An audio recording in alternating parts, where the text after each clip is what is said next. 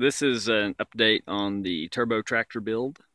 The turbocharger you can see here right next to that silver redneck exhaust pipe.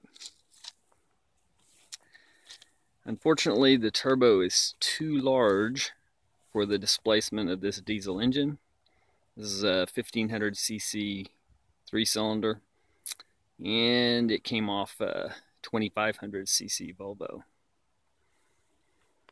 The fan has been replaced with an electric fan. Gets about 3000 CFM. You can see the air intake ducting across the top. High capacity oil filter, at least double the size of the original OEM oil filter.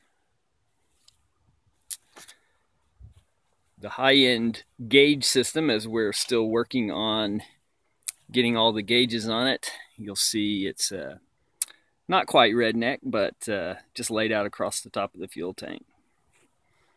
The battery, which originally was in front of the radiator, has been relocated to a case on the back of the fender.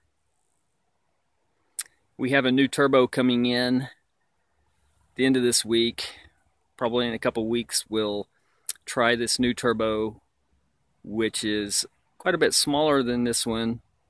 Should be suitable for the amount of airflow and give us at least 1 bar boost, possibly up to 1.5 bars.